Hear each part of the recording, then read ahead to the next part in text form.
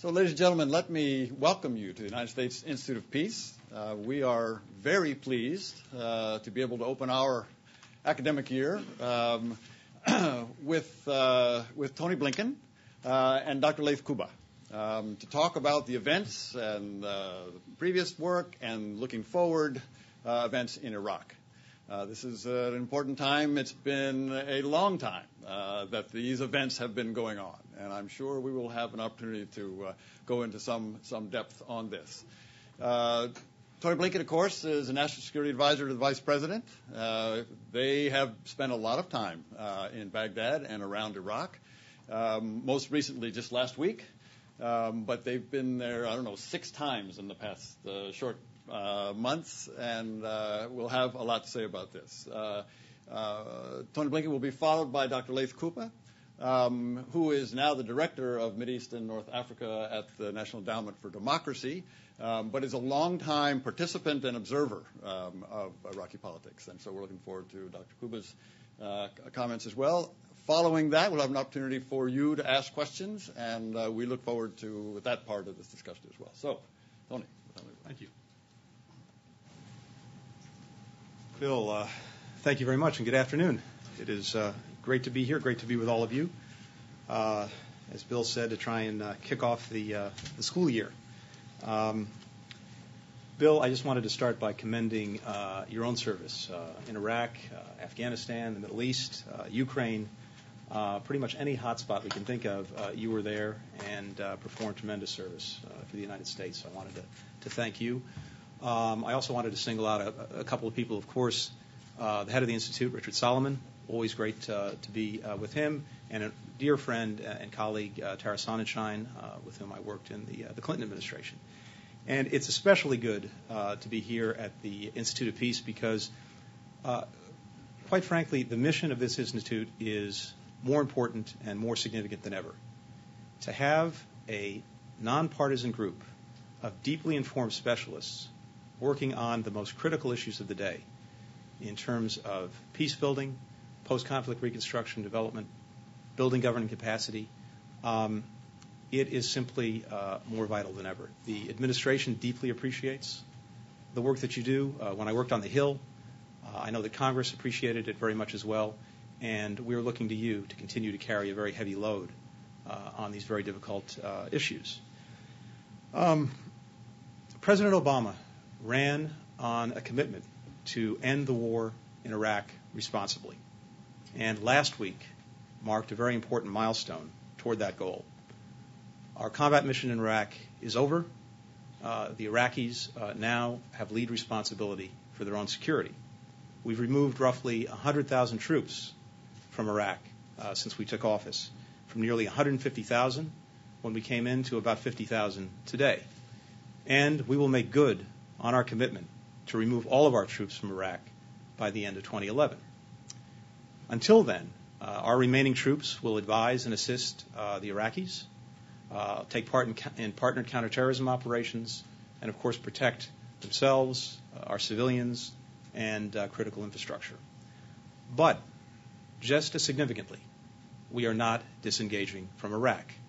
The nature of our engagement is changing from a military lead to a predominantly civilian one. Put another way, even as we draw down our forces, we are ramping up our civilian engagement, political, economic, diplomatic, to deepen Iraq's sovereignty, self-reliance and stability, and to build an ongoing partnership between the United States and Iraq. I thought I'd talk a little bit about these civilian efforts today.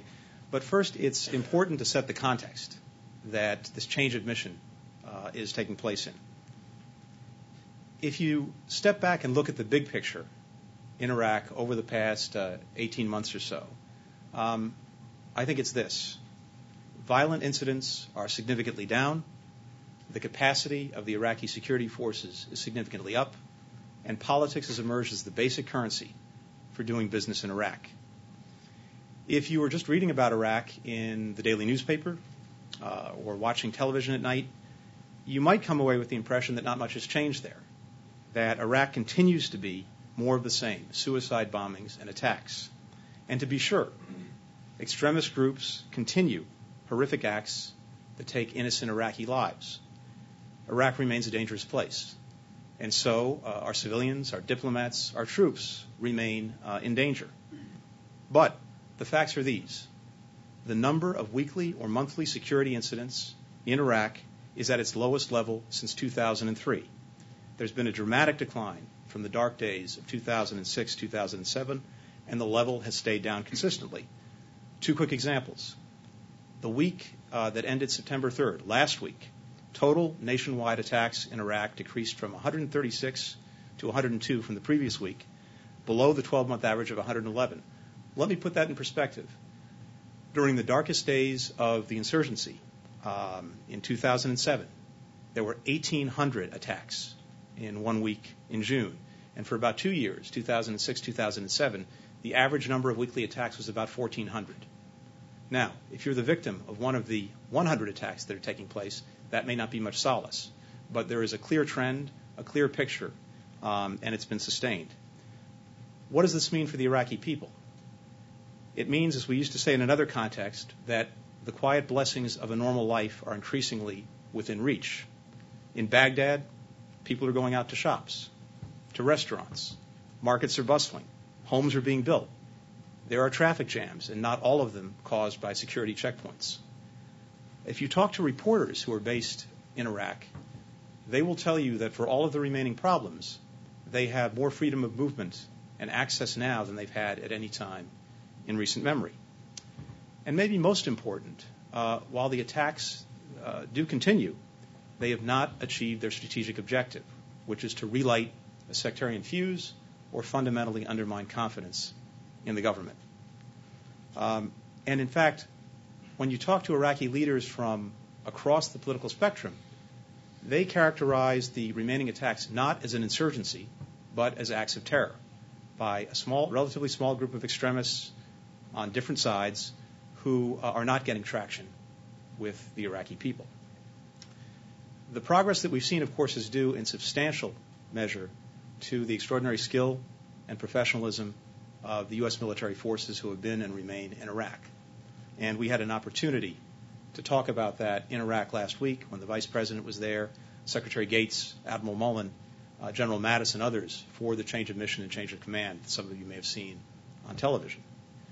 But this progress is also due, in no small measure, to the increasing capacity and professionalism of Iraq's security forces. We've trained about 650,000 Iraqis, including very effective special operations forces. And there's evidence of this increased capacity and professionalism. The Iraqis took the lead in securing the recent elections and did a very good job. In recent months, Iraqi-led operations based on Iraqi-developed intelligence have helped kill or capture 32 of the top 42 al-Qaeda and Iraq leaders. And they are taking on Shia extremist groups as well. Maybe most important, the Iraqi people have decisively rejected violence, and their leaders have embraced the political process as the best way to secure the interests of Iraq's various communities. That political process is rarely pretty. It's almost never linear.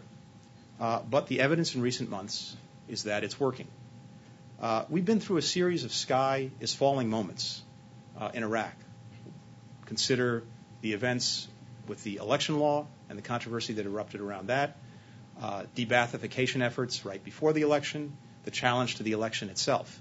Every time people said, this is it, this is a crisis, the sky is falling. Each time, the Iraqis used the political process and constitutional means to work through the crisis. The sky did not fall. Of course, it's also true that the sun has yet to rise on a new government in Iraq. And the length of time it's taken to get that government in some ways is not unexpected. Last time, in 2005, 2006, it took about 6 months, which is roughly where we are now in the process. This time, the election itself was extraordinarily close, as I think most of you know. Only 2 seats out of 325 separated the 2 leading coalitions, and neither is anywhere close to getting a majority needed to form a government on its own. And so we've had this process of coalitions working together to try and form a majority, 163 seats in their parliament.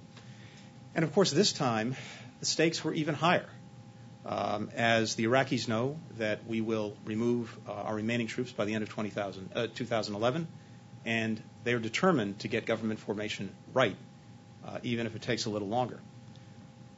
Unlike last time, however, a dangerous power vacuum in Iraq has yet to develop. The lack of government formation does not mean the lack of a government. There is a government, a caretaker government, and it's basically doing just that, taking care of the basic business of providing security, providing services, expending the budget. But of course, the absence of an elected government is not a durable solution for Iraq.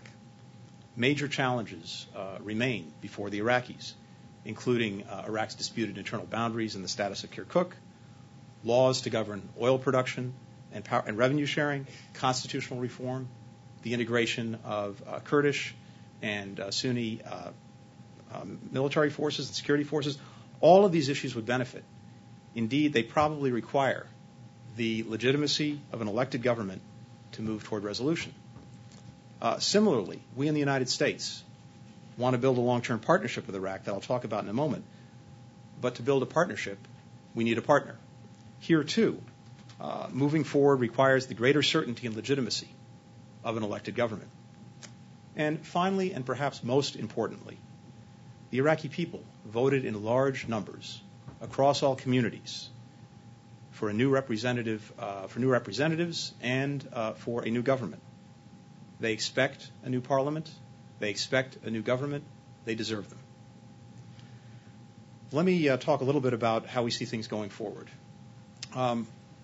President Obama has been focused on Iraq from day one of this administration. In fact, even before day one, he sent Vice President-elect Biden, some of you may remember, to Iraq about 2 weeks before the inaugural to do a baseline assessment for our incoming administration. One of the first things the president did upon taking office was to order a full review of our Iraq policy. He laid out a new policy going forward in a speech at Camp Lejeune, and then he asked the vice president to oversee Iraq policy because he was determined that we would have a sustained, high-level focus from the White House on Iraq every day. The vice president chairs a monthly cabinet meeting on Iraq.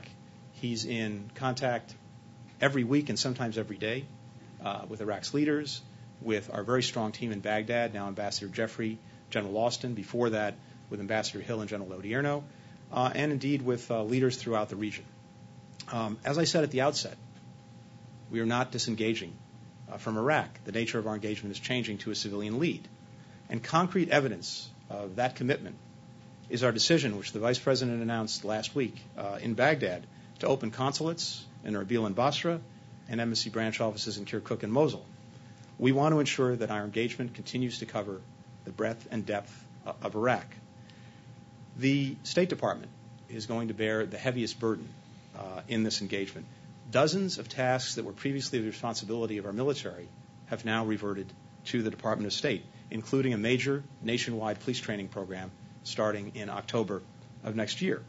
The President and Vice President are determined that as State takes this lead responsibility, we have a whole-of-government approach to our engagement with Iraq, especially when it comes to our commitment to build up the Strategic Framework Agreement with Iraq and to bring it to full fruition.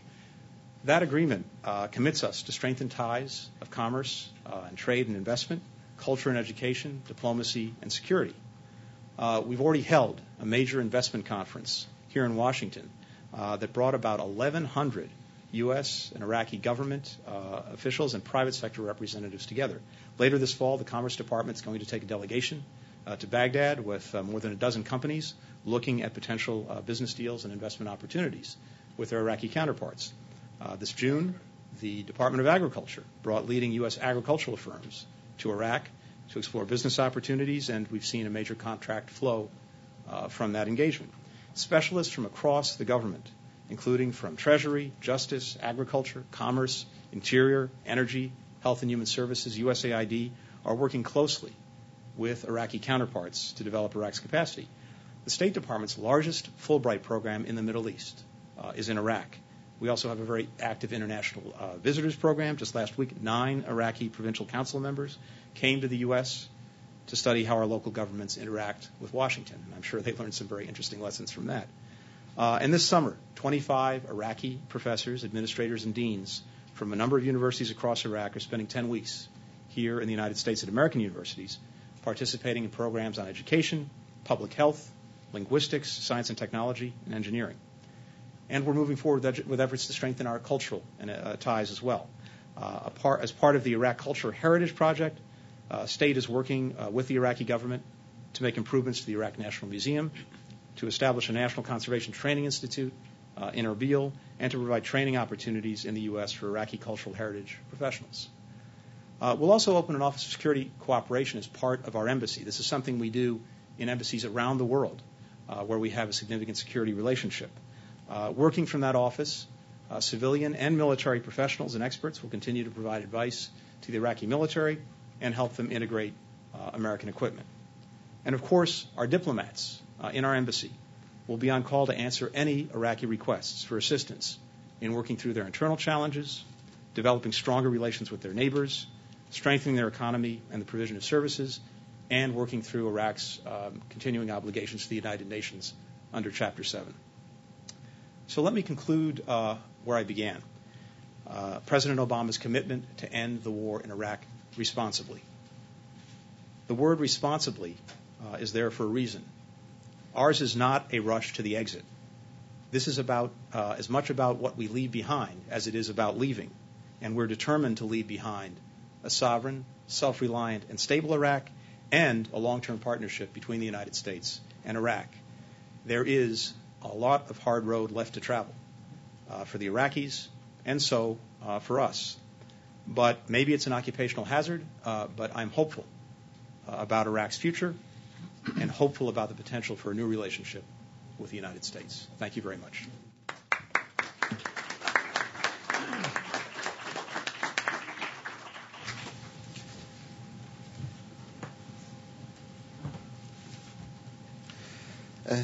Thank you very much, Bill. I thank the USIP for inviting me, and it's a hard act to follow, I think, following the statement that was given by Tony. I think when it comes to the vision of the administration that was outlined on Iraq, one can hardly disagree that putting more emphasis on the politics and not on the military presence is the right approach. I think the development that took place in Iraq, without a question, the U.S. military presence and the surge had something to do with it.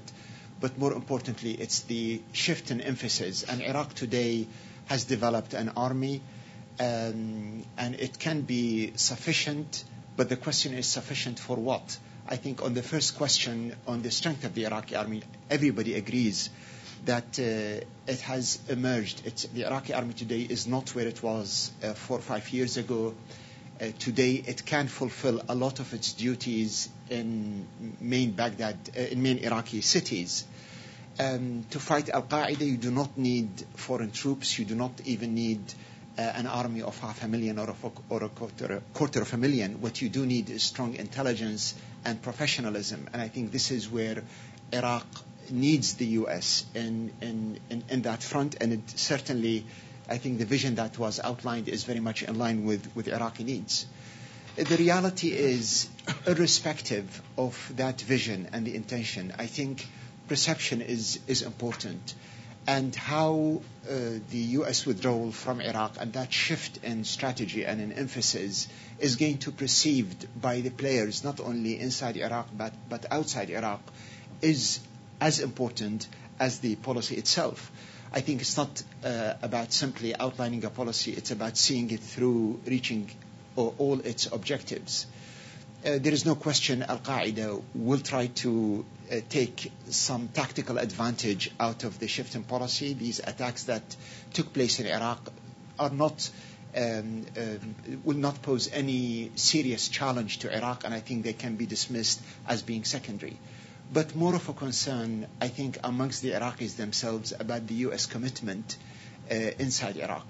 A lot see that the U.S. is pulling out of Iraq because it's been exhausted, because it's been stretched thin. They follow up all the speeches that are said. They follow up the news about the economy. And I think the impression it's a choice that has been more or less forced on the U.S. by reality. and the concern is very real amongst Iraqi players about the extent of the commitment of the U.S. To seeing Iraq through, and I think that's one area I would flag and I would raise as being critical.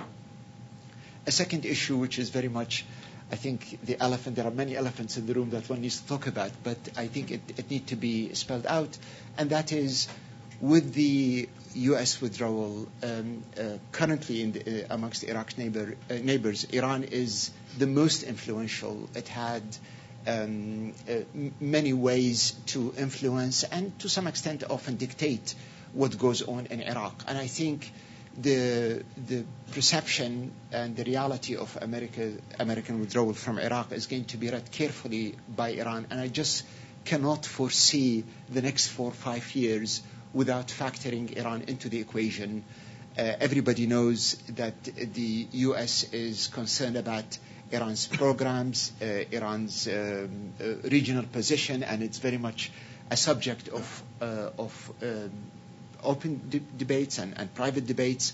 And I think you cannot detach debates about on the future of Iraq without directly addressing Iran influence and how this is going to materialize in the future. Looking internally, the most important achievement the U.S. had after all these long years and sacrifices that happened both from the U.S. and from the Iraqi side. Iraq has a constitution and has a political process, but it concerns me a great deal that this constitution has been weakened recently by the politicians, and not only initially they started by delaying provincial elections by a year or two, and then by looking at the outcome of the elections themselves, and now it's been 5 to 6 months, and that constitution is not adhered to. Now, a weakened constitution in a country that is full of problems is not a good sign. The Kurds have a list of issues ahead, and the only point of reference other than violence they have is the constitution. And if the constitution has been marginalized, or the Iraqis have been allowed to marginalize it to that extent without serious pressure or deterrent, it's a real worry on the future of Iraq. On the second point, the political process, we had 3 elections in Iraq, and the Iraqis participated by 70%, and they took a lot of risks and sacrifices and really were proud to have the first real democratic elections taking place in the region in Iraq. But they're extremely disappointed by the outcome of the process. The novelty of democracy is wearing off. It does concern me a great deal that what Iraqis have seen as the outcome of just elections is a high level of corruption and a dysfunctional government. And time is running out. I think if there was a strong Iraqi army today and that Iraqi army staged a coup, it would be welcomed by a lot of people, because a lot of Iraqis would like to see a functional government. I think that issue is real, not talked about often, but the ordinary people in the streets, there is that growing sentiment of frustration or of despair of the process itself. There is another, a third, an important factor is that I think part of the U.S. strategy is to strengthen the Iraqi army, and the Iraqi army can be strong enough to hold security in Iraq up to a point. It cannot fill in if the political process fails. In other words, if the issues between Baghdad and the Kurdish region are not resolved in a peaceful way, the Iraqi army cannot enforce anything meaningful. And I think there is prospect for a worry of real violence that can evolve if the political process fails. The other one, if the political process for any reason excludes the Iraqiyya, which is under it a lot of the sahwa, the ones that portray us strategically and correctly, try to integrate them in the political process. But today they are in a much, much stronger position, and but there is a balance of fear. All groups are armed, and I think everybody knows that violence is not an option, and everybody would seek that the political process ought to succeed. But the reality is, if it doesn't, then I think the level of violence that can erupt in Iraq would require foreign intervention. And if that foreign intervention does not come from the U.S., it might come from other sources. I think on the final point I make, the U.S. has brought a lot of hope to the Iraqis, not only by getting rid of Saddam Hussein and setting up the political process, but also by advocating a set of values to do with human rights, the rule of law, respect for the Constitution, and under day-to-day politics and under many pressures, I think that the U.S.-Iraq relationships goes under. Maybe those issues become secondary because there are other more important, urgent issues that are forced on governments. But I think it's important strategically in the long term that the U.S. ought to keep the pressure, both politically and otherwise. It has many leverages over the Iraqi government, that those achievements on the areas of human rights, on the rule of law, on the freedom of the press is not challenged yet legally, but it might. But all these areas need to be maintained and need to be, I think, central in the vision and the approach that the U.S. government should take on Iraq. I think as far as Iraq, other neighbors, which is primarily Turkey, Saudi Arabia, and Syria, one view I've always held and advocated, that is, if the U.S. was to leave Iraq as it's leaving now, it ought to put some pact, some political pact that involves Iraq neighbors to avoid the vacuum and to avoid a power grab that can take place on a much bigger scale. The power grab that we saw in Iraq after the fall of Saddam Hussein was messy, but it can be much worse if the U.S. was to leave Iraq, leave vacuum, without a pact with Iraq's neighbors on how to bring order to the region and to Iraq. Thank you.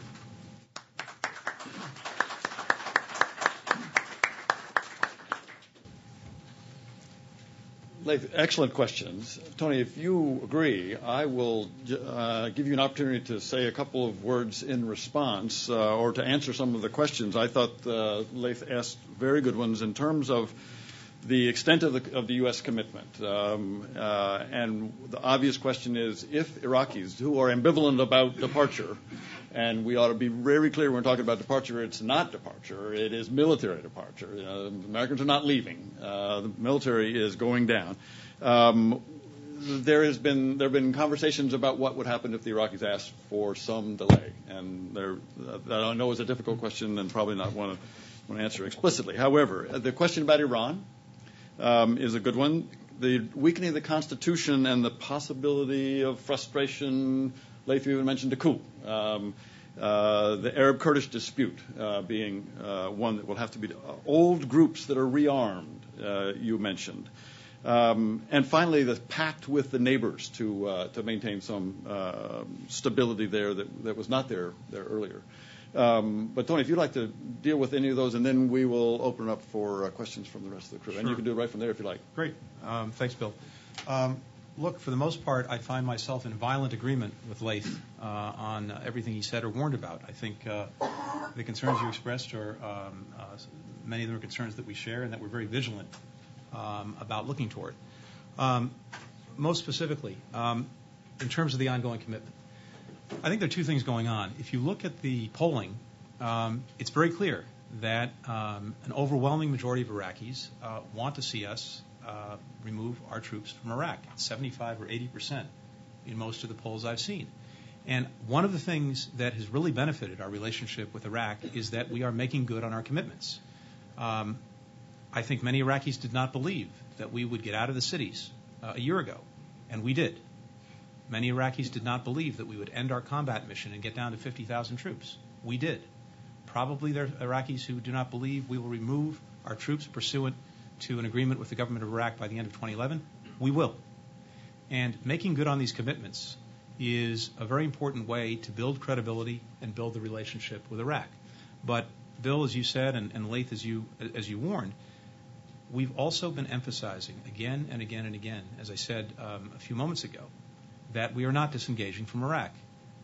It's just that the nature of the engagement is changing. And even as we draw down our forces over time, we are ramping up our civilian and diplomatic engagement and indeed presence in Iraq.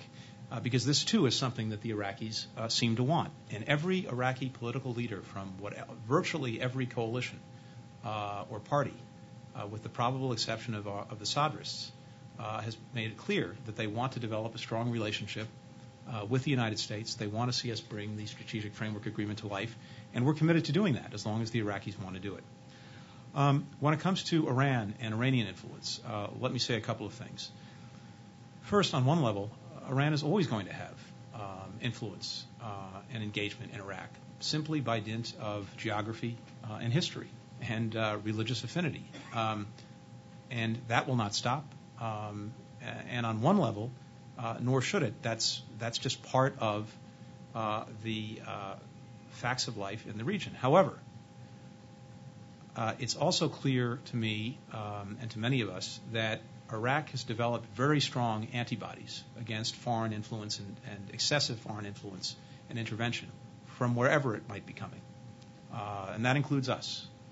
And so what we've seen in recent months is a very strong resistance to meddling by anyone, including the Iranians. The Iranians spent a very large sum of money on the election, and they got very little to show for it in the outcome of that election. No doubt they are trying to influence government formation as we speak, as are a number of other countries in the region.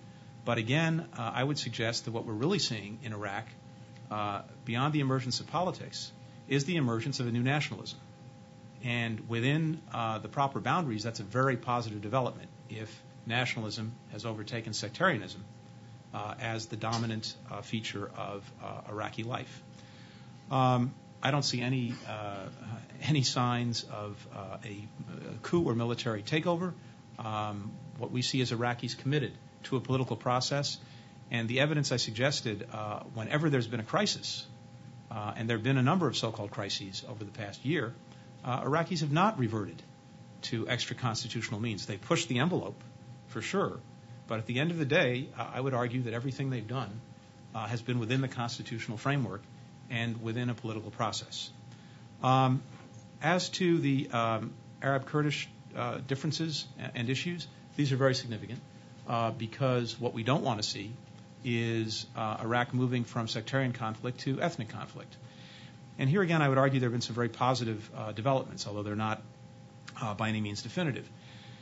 First, we've worked very hard, and I have to give credit to General Odierno, who did a remarkable job in setting up, on the security side of things, a tripartite mechanism with the Peshmerga, with Iraqi security forces, and with the United States, having joint patrols and checkpoints along the fault line in the north. And that has really had a very important effect in minimizing tensions, in averting problems that might arise.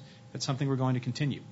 The integration of Peshmerga into the Iraqi forces is also something that's very important going forward, as is the continuing integration of the Sons of Iraq. But there's another important element. Right now, based on the results of the election, the Kurdish alliance is the pivot in government formation. Maybe kingmaker's too strong, but clearly, absent their support, it's going to be hard, if not impossible, for anyone else to get together and exclude them. And that gives the Kurds a significant voice, not only in the government formation process, but in the government going forward. Because think about it this way. The weakness of a coalition government is also its strength. Any one member of the coalition, if they're unhappy with the way the coalition partners are acting in government, can walk away and collapse the government. And that gives a tremendous amount of strength to anyone who participates in the next government with a swing block of votes. In terms of old groups rearming, again, I think the critical thing here is to move forward with integration of the Peshmerga and full integration of the Sons of Iraq, both militarily and in civilian jobs.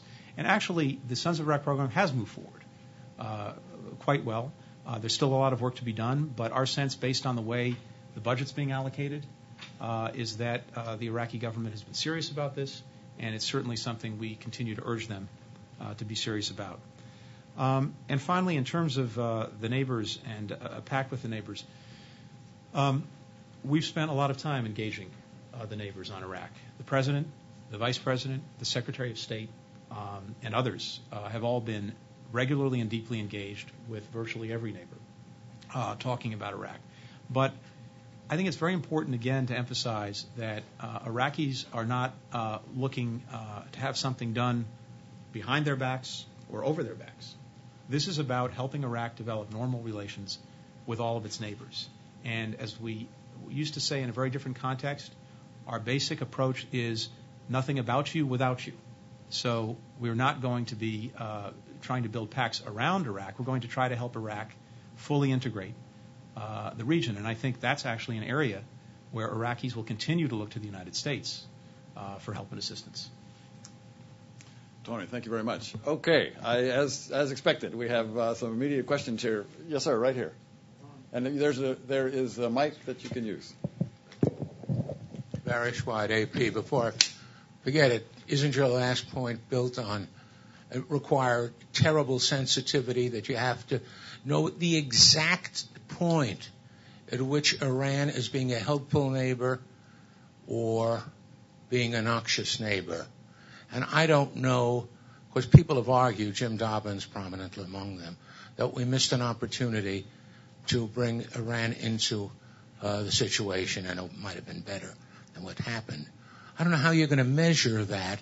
I'll leave aside, in fact, what right you have to measure it, but how are you going to measure that?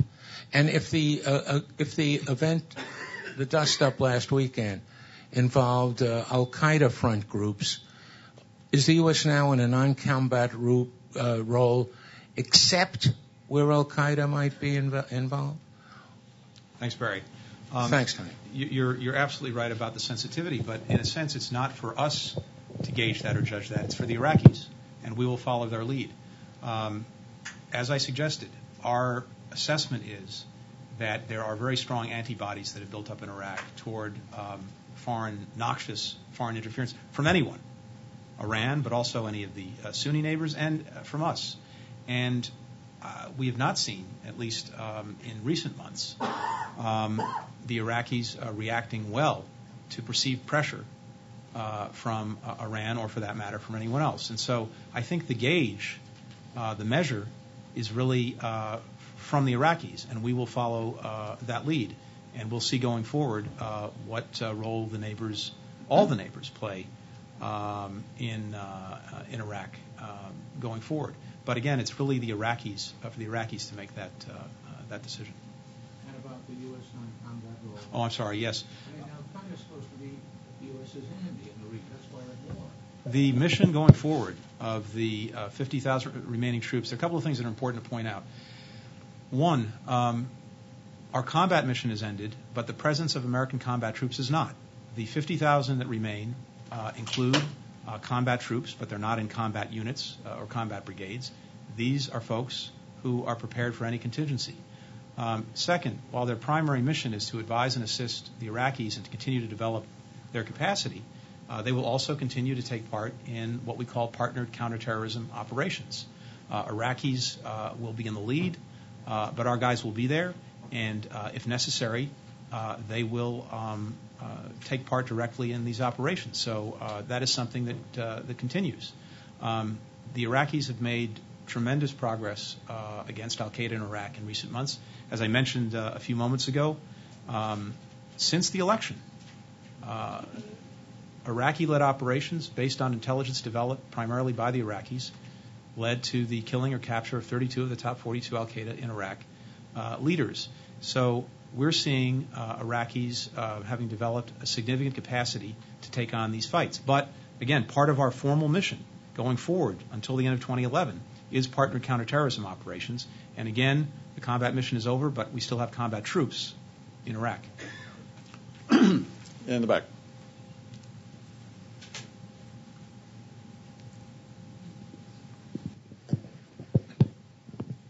Hi, I'm Wally Hayes, an independent consultant. And my question is, in both the President's speech, which I didn't see but read, and in your comments today, there hasn't been any discussion of how this change in policy from military to from the Pentagon to the State Department advances critical U.S. interests in the region. For example, containing Iran or ensuring a stable, secure supply of energy. Could you talk a little bit about how U.S. interests are advanced by this policy? Sure. Thanks. Thank you. First and foremost, I think U.S. interests are advanced by fulfilling the President's commitment to end the war responsibly. It is not in our interest to be engaged in an endless war in Iraq.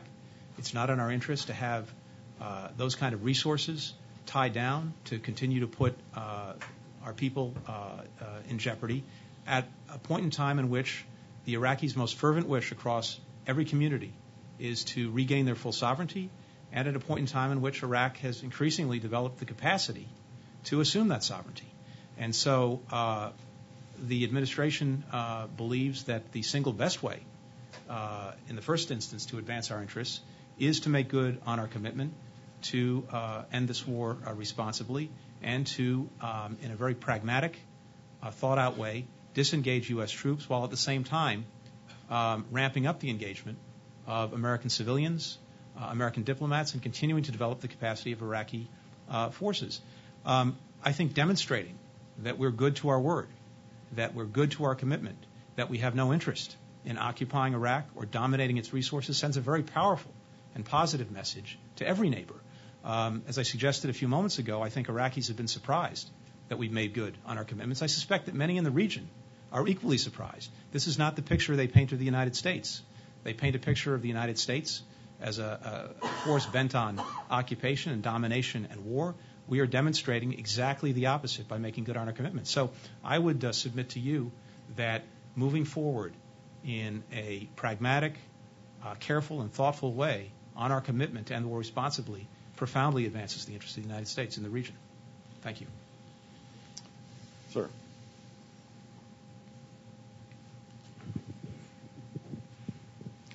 Hi, thanks. I'm Bob Dreyfus with The Nation magazine and Rolling Stone. I want to follow up on what Barry asked, but let me ask it this way. Are there any conceivable circumstances under which the United States would not withdraw the rest of its troops by the end of next year, particularly if Iraq falls apart or if some of these bad scenarios that have been discussed occur? Would the president renege on that commitment? And I don't mean residual force to protect the embassy, but is this an absolute commitment by the end of next year, regardless of whether Iraq falls back into civil war or not? And second, in that context, and this is what I want to follow up on Barry's question, if Iran, which certainly has the capability of stirring up the Sadr's Shiite militias, other forces, so forth, does get involved in that, are we talking to Iran now? I mean, the Bush administration had a dialogue, which I haven't seen replicated yet by the Obama one, with the Iranian ambassador in Baghdad on working to stabilize Iraq. I know, of course, we're trying to do stuff with the nuclear program, but are we talking to the Iranians about Iraq? And if not, why not? Thank you. The United States has an agreement with the government of Iraq to withdraw all of our forces by the end of 2011, and we intend to make good on that agreement and on that commitment. Beyond that, the first rule of commenting on any hypothetical future-oriented question is not to comment. So I don't want to engage in a hypothetical discussion. Let me just say this. We do have 50,000 troops still in Iraq. They will be there till the end of 2011. As I suggested, while the combat mission is over, the presence of combat troops is not. they're fully prepared to deal with any contingencies that may arise between now and their departure. And our belief and expectation is that we'll also be using that time to further help the Iraqis develop the capacity of their own security forces, and that will put them in a position after 2011 to be able to deal with any problems or contingencies that arise. In terms of Iran, we do not currently have a dialogue with Iran about Iraq, and of course the focus of the international community at this point in time is convincing Iran to make good on its obligations to that community on its nuclear program. Yes, ma'am. Trudy Rubin from the Philadelphia Inquirer. Tony, at the risk of raising a hypothetical, you said the gauge was Iraq. And perhaps the more operative question is, if the Iraqi government in the next year feels that, as Dr. Kubba said, the perception in the region will be of a vacuum if there is no U.S. military presence, and if they raised the idea of a new agreement, are we ruling out cooperation on that front? And also, as far as the civilian presence, can you say something about the protection for that presence? There's been stories of a 6,000-man private army or whatever there's going to be. We all know that there are still serious security problems. And will this greatly enhanced civilian presence be able to get out of its compounds and engage with the Iraqi people? Thanks, Trudy. You're right. Again, I don't want to get into a hypothetical discussion about what an Iraqi government may or may not ask for. Right now, we still need to see the government formed, and then we'll engage with that new government just as we're engaged with the caretaker government now. If the Iraqis put any issue on the table for discussion, of course, we're prepared to discuss it. But beyond that, it's, as I said, a hypothetical again in anything that a new government may put on the table or may ask for. In terms of the protection of our civilians, you're absolutely right that there is a very significant mission going forward in terms of making sure we can protect our civilian and diplomatic personnel who will be engaged around the country in a number of very important missions in our consulates, in our branch offices, the police training program, et cetera. And much of that effort will fall to private security contractors. That's the way, in the absence of the military, we do business along with diplomatic security. But as I think you know, diplomatic security can't cover the entire responsibility. And we believe we have a good plan to do just that. It wouldn't make any sense to go forward with a civilian and diplomatic mission if our civilians and diplomats couldn't do their jobs, couldn't get out beyond the wire to engage Iraqis. We have a good plan to enable them to do that. And I'm confident as we move forward that we'll be able to do it. But it is a difficult task, and one that's we spent a lot of time thinking through. And maybe this is an opportunity to add one more point that's not directly responsive, but I think it's important.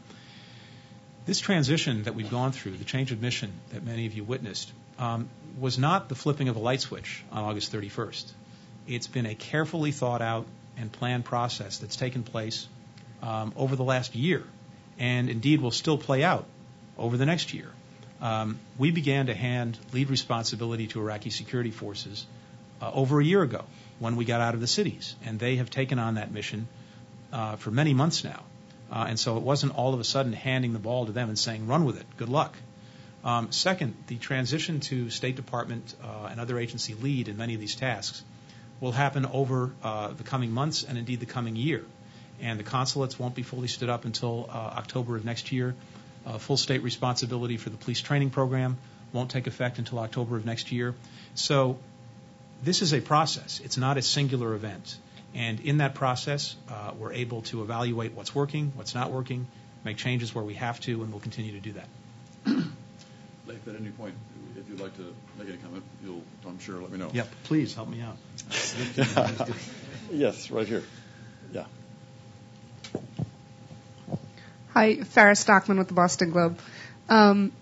I was hoping you could tell us a little bit about the sources of leverage that the U.S. will have left on the Iraqi government. It's not obviously just the troops on the ground, but what other means do you have to influence them? And the other question I had is, you were talking about how everything they're doing is within the framework of the Constitution, but there's a lot of people who look and see the fact that the Parliament kind of adjourned and hasn't met for so many months was tricking the Constitution. It was sort of throwing it out, and I was wondering if you could address that. Thanks, Farah. First, to the question of sources of leverage, that's a very important question, because there is this perception that there is a direct and proportional relationship between the drawdown of our troops and our influence in Iraq, and I think that's a fundamentally flawed view and premise. Of course, there is significant influence with having 150,000 troops in a country, but that influence doesn't go away as they draw down. In the case of Iraq, it changes in nature. And I believe we will have positive points of influence going forward, because there are a number of things that Iraqis are looking to us for assistance with that will retain our influence. First and foremost, there's bringing the Strategic Framework Agreement to life. And we have made it clear in our interaction with the Iraqis that that's something we're determined to do, but it's not a one-way street. There are many things that they need to do in order, for example, to attract investment, to engage in trade and commerce, to move forward on education and cultural exchange, as well as to move forward on security cooperation in terms of the integration of Peshmerga and integration of the Sons of Iraq.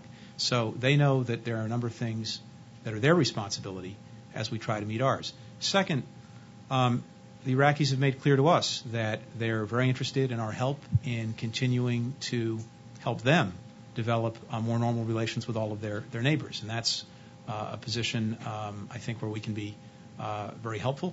And finally, when it comes to Iraq's obligations to the United Nations under Chapter 7, we've made a commitment to Iraq to help Iraq move out from under Chapter 7. And there again, they look to us for assistance. So in all of these areas, I think our positive influence will remain.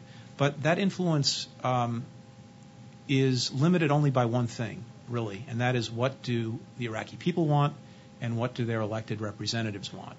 And as long as they want U.S. engagement, as long as they want a partnership with the United States, our influence will be there. If they choose otherwise, that is really the marker of whether we have influence or not the presence of our troops. And then in terms of the constitutional framework and resolving disputes, for sure, as I suggested, in each of these areas where we've had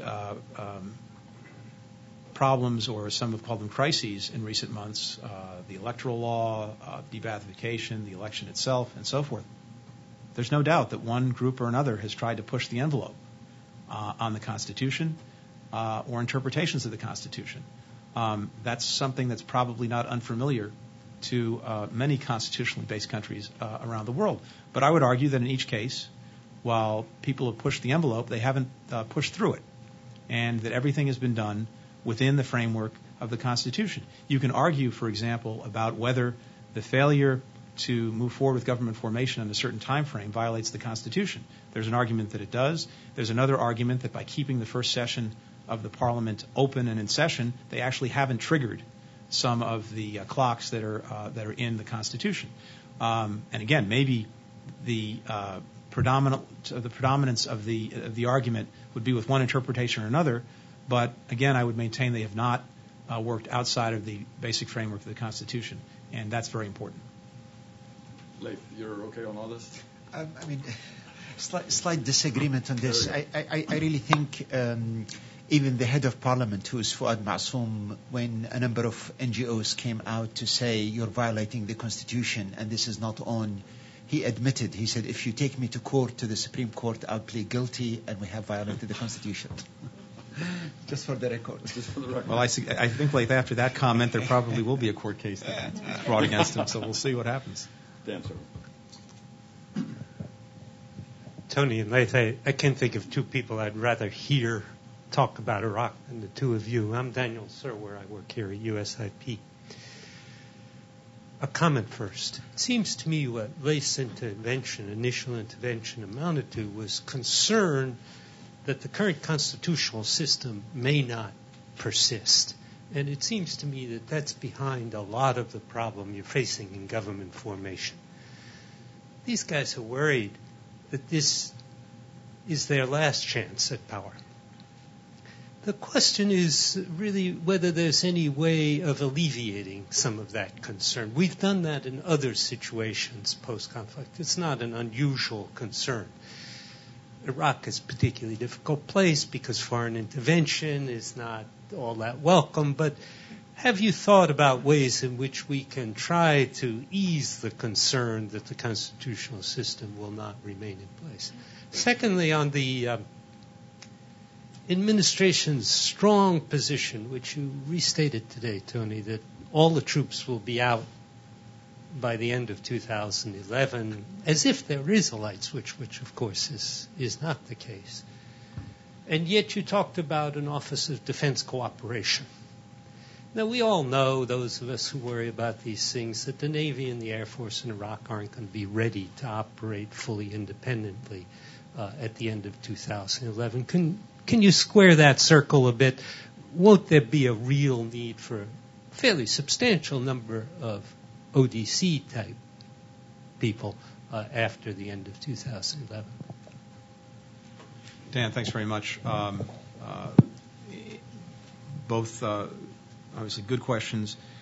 In terms of alleviating the concerns that Iraqis have, I think there are a few things that we've pointed out to them that are having that effect, although we have to see if that's decisive. First of all, as they work together, and right now what we're seeing is a process of the leading coalitions working very closely together and trying to negotiate basically a power-sharing deal.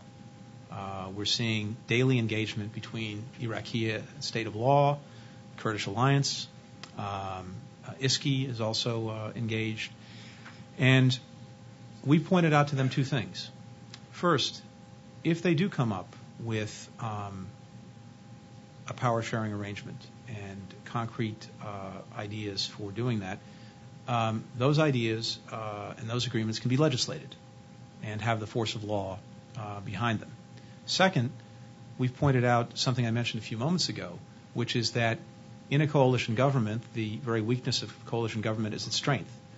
Any one partner, if they have a decisive block of seats, can leave the government and collapse it. And that gives a tremendous amount of power and alleviates a tremendous amount of concern for anyone who chooses to participate in the government. If one party or another to the government is not making good on whatever commitments they make in order to get a government formation agreement, then the other party or parties can walk.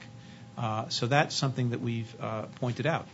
And we've certainly suggested to them that if they do agree on forming a government and that there are commitments that are made by each of the coalitions to that end, we will expect the Iraqis taking part in the government to make good on their commitments. So I think all of that has, at least for now, gone some distance toward alleviating very understandable concerns that the Iraqis may have. But again, it's not decisive because we still haven't seen a government, and that's exactly the hurdle that they'll have to jump, I think, to get there, to have enough trust in each other, to feel that they can secure the interests of those they represent in a coalition government.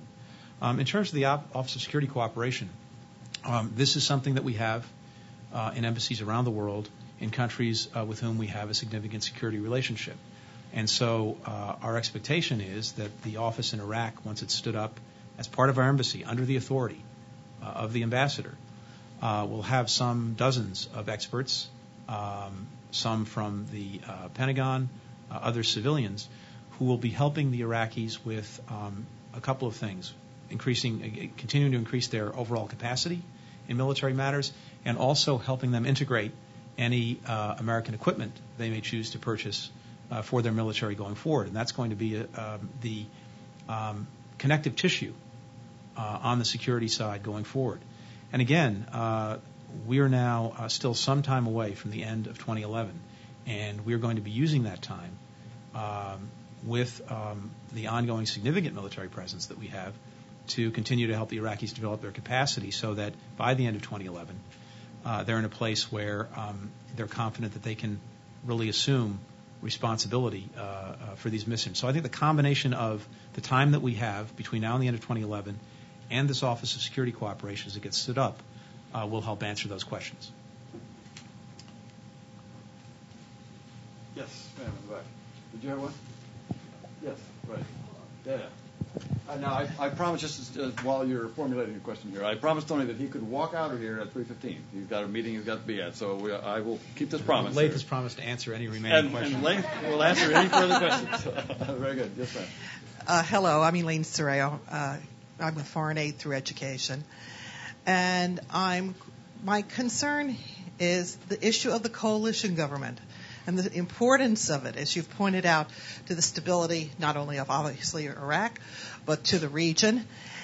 And right now, it's a very fragile coalition. Can you address a little further about the importance of particularly the Kurdish role in the coalition? And I say that because I'm just observing. I deal with other areas of the world usually, like Pakistan. But right now I've been observing what's going on with the Kurds. And if, for instance, right down the block on 16th Street, the Kurds have their own sort of mini embassy. Would I call it that? I don't know. So anyway, with that in mind, with their sights in mind, and with what the sights of the region and the needs and everything, can you, both of you, speak a little further to the Kurdish issue? Sure. Thank you. One of the things that we've said to all of our Iraqi interlocutors is that the United States is deeply committed to helping the Kurds sustain the significant gains that they've made in Iraq in terms of being fully and meaningfully integrated into the life and leadership of the nation, but also retaining the day in and day out control of their daily lives. This is something that we feel very strongly about, and we've made that clear. But what's very interesting is that in the context of this government formation process and all the discussions that are going back and forth, there's an understanding by the other leading coalitions in Iraq that both to get a government and then to have a government that functions and to keep Iraq moving forward and together, they have to address the outstanding concerns of the Kurdish region. And so I think the Kurds are in a good position to make sure that their interests are taken into account and the outstanding issues that they put on the table are dealt with in a forthright and fair manner. And certainly we've seen a lot of courting of the Kurds by various other coalitions looking to form a government. And it's not the kind of situation where you can make a promise in order to entice one group or another to be in on the government and then renege on the promise the next day, because, again, any member of a coalition government, despite its complexities, has the ability, if they have a decisive block of seats, as the Kurds almost certainly will, to walk away from that government and collapse it. So I think that's important. Second, we'll continue to work very closely, as requested, with the Iraqis to work through some of these outstanding issues. And I might add, the United Nations has an absolutely central role to play in working through these issues. And the United Nations has been doing a terrific job in doing just that. The leadership of the UN in Iraq with a number of very important people has really helped bring Iraqis together to talk about and work through the outstanding issues. And so we're looking to the United Nations to continue to play that role going forward, including on Kurdish Arab issues. Laith, do you anything to add? Sir. Oda Aberdeen. Tony, how could you have a stable Iraq when you don't have a national army or a national police? Let's be clinical. Today in Iraq, you don't really have a national army nor a national police because the loyalty of the police and the army to certain parties, certain individuals, and certain foreign countries. I think it's a major challenge to creating stability if the situation continues. And then I have one other question. On Iran, Iraq, and sanctions. Iraq today is the biggest market for Iran. The Iranians are dumping their substandard goods, which they can't sell anywhere. They're selling electricity to Iraq. I have seen numbers that say that Iran earns between $7 and $10 billion from its trade with Iraq. What are we doing to stop the flow of trade and money from Iraq to Iran? I would submit that there actually is a national army, and that it is developing not only its capacity but its sense of nationalism every single day. It continues to be a work in progress. But what we've seen again in recent months, in particular, is that the army has remained loyal to the government of Iraq, not to individuals or coalitions, that it is taking on extremists of various stripes emanating from various communities. It has not been just going after one group or just going after another. And critically moving forward, you're right that until there is real integration of the Peshmerga and full integration of the Sons of Iraq, we won't have a fully nationalized army, but that process is ongoing. And I've actually been encouraged by the performance of the army, not only in dealing with extremist groups, but in the way it's done that. And we have not seen overt factionalization or the army doing the bidding of one coalition or one individual or an outside country. Again, to the contrary, what we're seeing, at least thus far, and I acknowledge things can always change, but thus far we've seen an emergence of nationalism in Iraq that includes the army. And if that process continues, that will be, I think, a good thing. In terms of the trade and commercial relationship with Iran, there's actually something very striking that's happened over the past year. Trade with Iran has been stagnant. If you look at the numbers, trade with the Europeans, as well as with us, has been going up. And we're seeing Iraqis determined to diversify their commercial relationships both in the region and indeed around the world. But again, Iran is a neighbor by geography, by history, by other affinities. It's going to have a relationship, and that relationship can, in many aspects, be a positive one, we hope, over time. But everything we've seen, including the trade numbers, suggests that Iraqis have been significantly diversifying their commercial relations beyond Iran, particularly with Europe as well as with us. I'm going to have to call this initial session of this academic year, Tony, to a close. I think I agree with Dan Serwer. It said couldn't have been a better pair to start us off on this thing. Great explanation. Please join me in thanking our two panelists.